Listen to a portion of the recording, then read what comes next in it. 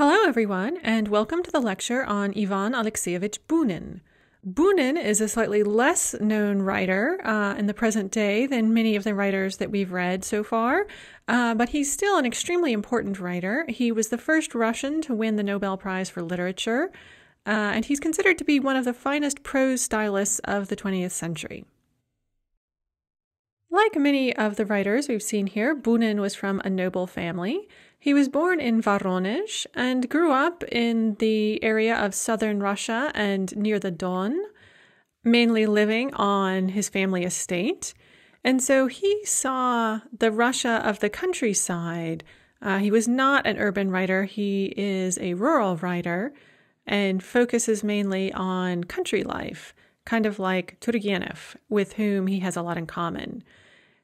And his family was one that had a long line of poets, including Anna Bunina, an early female poet from the 18th century, and Vasily Zhukovsky, one of the most important poets from the early 19th century, one of the people who sort of prefigured and encouraged Pushkin.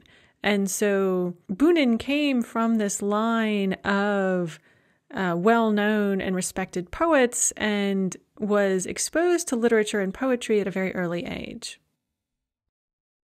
Bunin began publishing in the late 1880s, so when he was still a teenager, just like many of the writers we've seen here, he was very precocious and began showing talent and interest in writing poetry in his teens. And at first he wrote primarily poetry.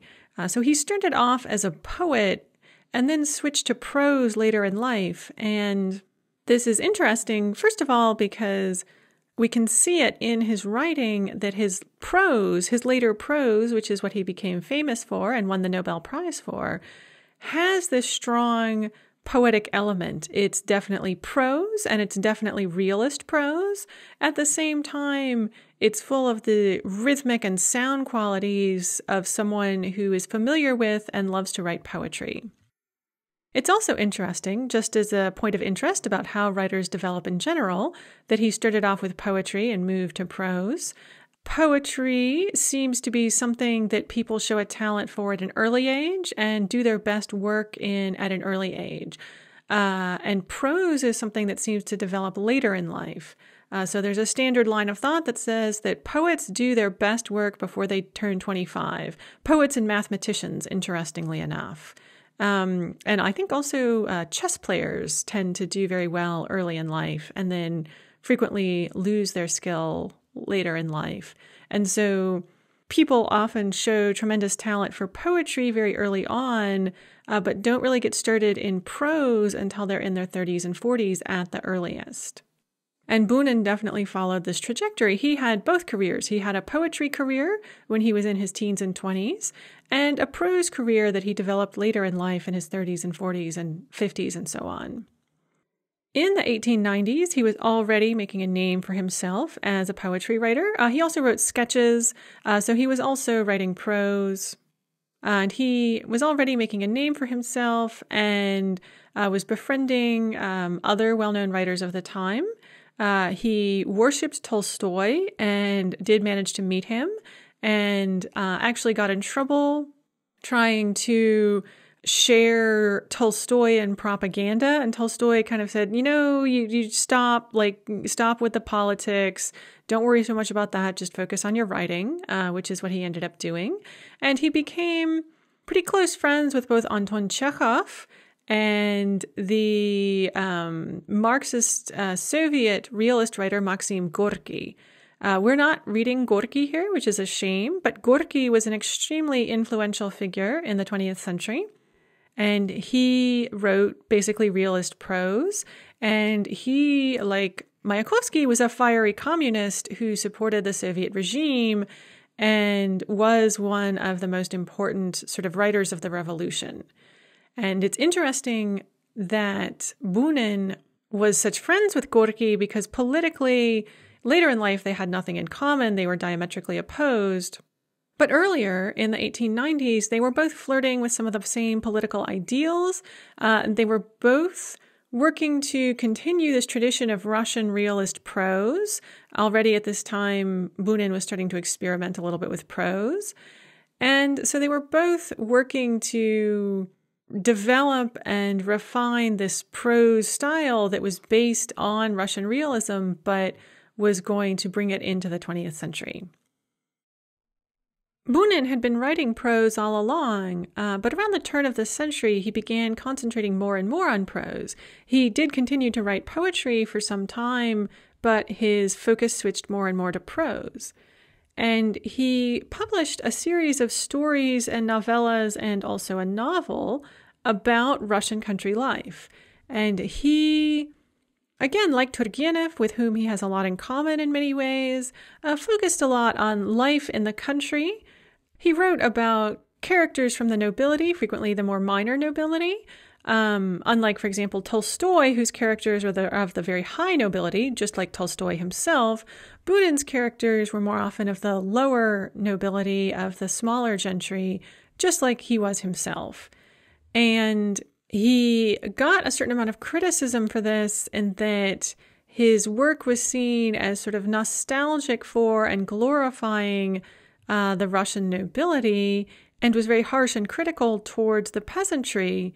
A lot of people wanted to glorify the Russian peasants. Many of these people had not actually lived in the country, had not actually spent time with peasants.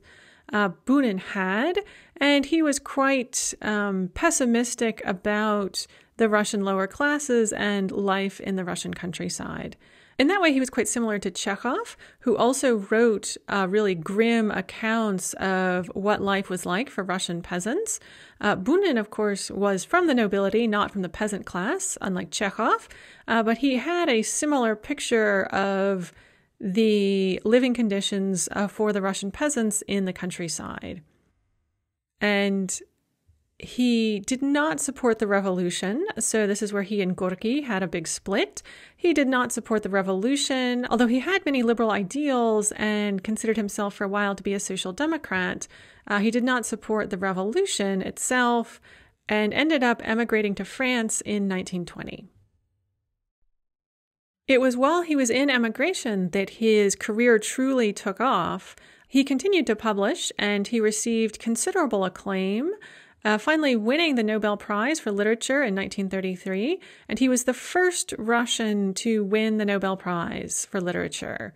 And this is an interesting thing. Several Russians or Russian-speaking writers have won the Nobel Prize since then, most recently Svetlana Alexievich in 2015. She's Belarusian, but she wrote in Russian and writes in Russian. And these writers who have received the Nobel Prize, so Bunin, Solzhenitsyn, Alexievich, they certainly deserve it, I would say.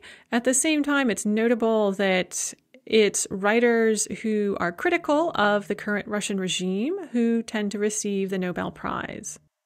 The exception is Mikhail Sholokhov, who was friendly to, or at least tolerated by, the Soviet regime, and he won the Nobel Prize in 1965.